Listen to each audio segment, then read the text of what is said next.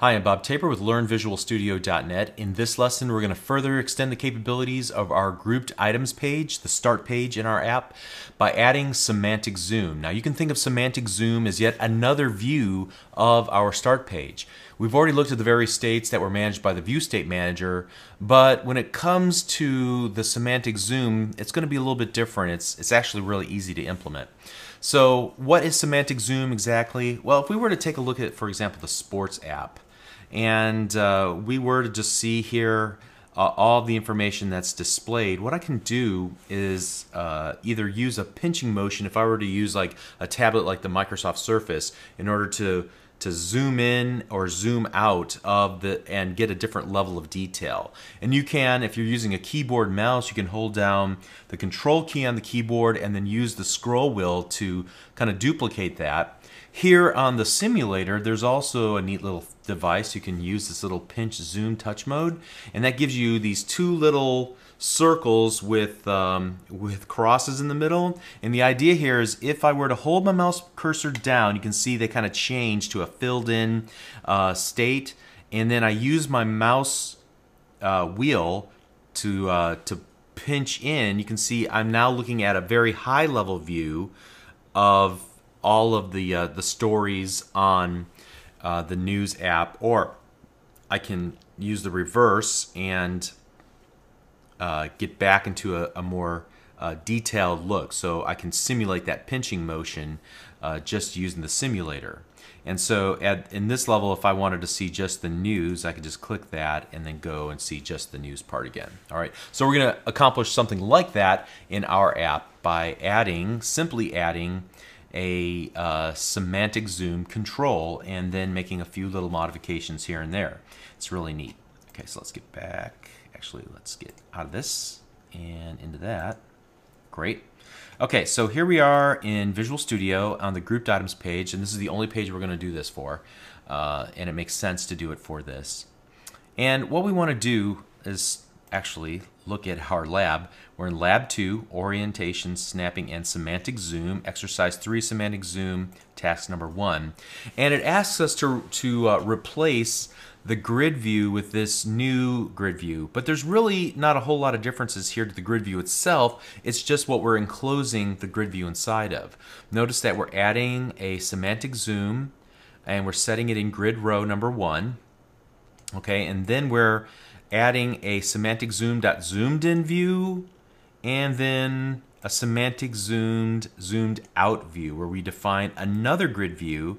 It's just going to have a smaller data template that's defined right in line, and in that data template you can see that we're going to use a group image as well as the title and recipe count instead of all the information that we display the larger image for each individual recipe item. We're just going to display group image instead of individual recipe items like are defined here in our grid view that we have right now with our item template. Okay, so we're just going to blow away everything that's already there. Let's go ahead and just copy this whole section, and we're going to replace our existing item grid view.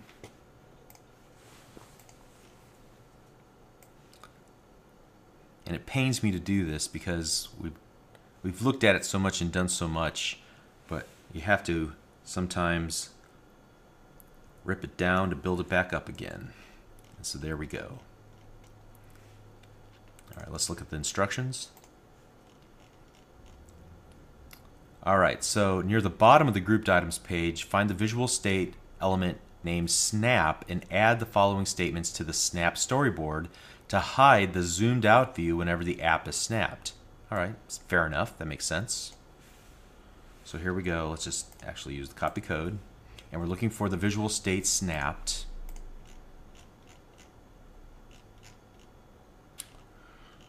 All right, and we're going to add this new object animation using keyframes. And so we're going to take the group grid view and set it to collapsed whenever we're in snapped mode. Okay. All right, and then the last thing that we're asked to do is to go into the load state method and add this at the very end. So let's look at the code behind for our page. So here, let's go to grouped items, the grouped items page, and we're looking for the load state. And we're gonna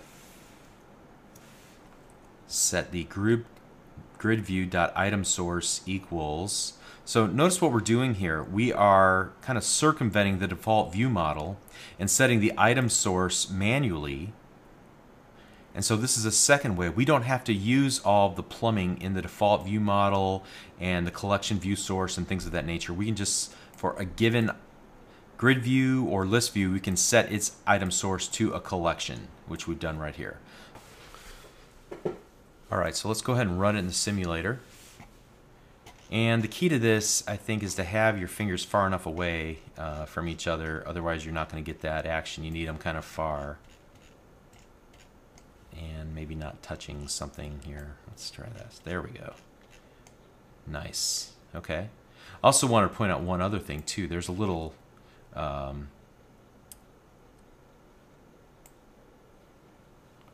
if you're having a hard time getting that to work, there's this little minus sign in the lower right-hand corner. You can get it to go into semantic zoom mode that way as well, and then go back to the regular mode. Okay, very, very cool. And that's all we have to do. No other custom code is required to respond to the touch-based gestures on the tablet or its corresponding keyboard and mouse equivalent. You just basically create semantic zoom controls with two different versions, one for the zoomed in and one for the zoomed out, and you're good to go. So like I promised, changes are now coming to our app very quickly because we got the foundational concepts under our belt. We're making these tiny changes, but they have these huge impacts on making it feel very much like a Windows 8 application. All right, so the app itself is looking good. It's responding to the user's whims.